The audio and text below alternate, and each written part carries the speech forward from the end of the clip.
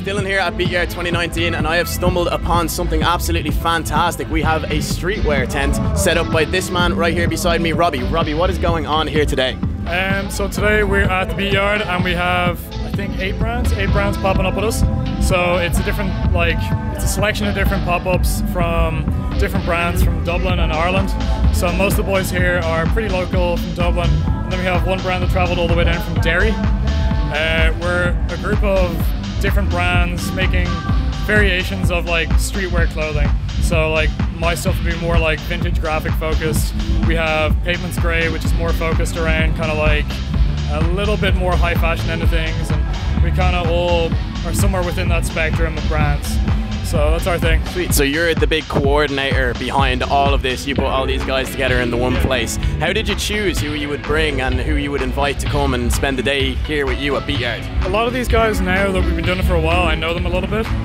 So originally everyone's been found either through word of mouth, which is great, or through Instagram profiles, like Facebook connections.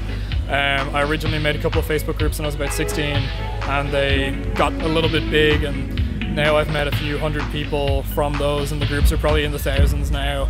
So that's a lot of the reasons I found these guys. And then if I like their stuff, I've gotten in touch with them, realized they're good guys, and been like, hey, let's do something together, pop up with us, come on down and we'll do something. And what's your relationship with streetwear? How long have you kind of been interested in that area of fashion, specifically urban design and urban clothing? I've been it was sneakers for me first. So I got into sneakers when I was 16, 15, I'm 21 now. So it slowly graduated out from just being oh, shoes are great, to being what do I wear with these sneakers? And that ended up taking me down a whole path. When I reached college, it became much more about clothes. And then from liking clothes to realizing that I have ideas about what I'd like to wear that I can execute myself. And then finding this whole community of people who are doing really similar things has kind of just kept bringing it further and further. So, what's your brand? Tell us a bit about you specifically and what you do with your whole enterprise. So my brand's called Emporium, named after the event, which was the first thing we did. It's myself, a couple of friends help with kind of the direction we take and running the events, and then I have a co-designer called Charlie, and me and him will pretty much mock up, I'll give the direction for what we're going to do, we'll mock it up together, throw drafts back and forth, run them by our friends, and we'll end up with a finished product. We focus mostly on vintage graphics, kind of 90s inspired stuff. So our current thing is going to be collegiate collection. Obviously around back to college it'll be fully dropping. We've done 2 tees first, and they're kind of focused around what you'd expect your typical 90s American university student be wearing around campus, and the different sports team merch that you'd see. So that's our current thing, but we've done different things, a Chanel bottle graphic was the first thing we ever made, just slightly edited and placed on a t-shirt from a really old advert.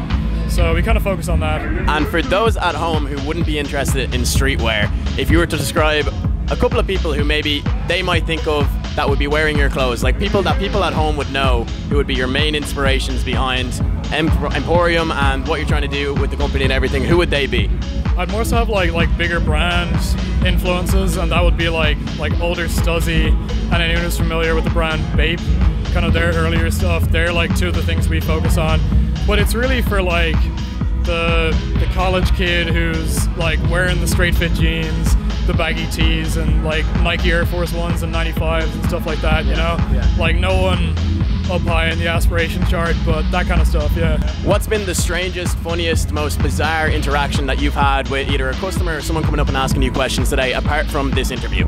Okay, yesterday I had someone, we're making custom t-shirts on this heat press, and I had someone come up to me, and I basically spent 25 minutes just explaining to them how heat presses work, how making t-shirts work, and all of that, and they seem really content just to hear about it, and I'm cool to talk about it. So it was probably a 25-minute interview with some dude who has no interest in clothes talking about heat presses.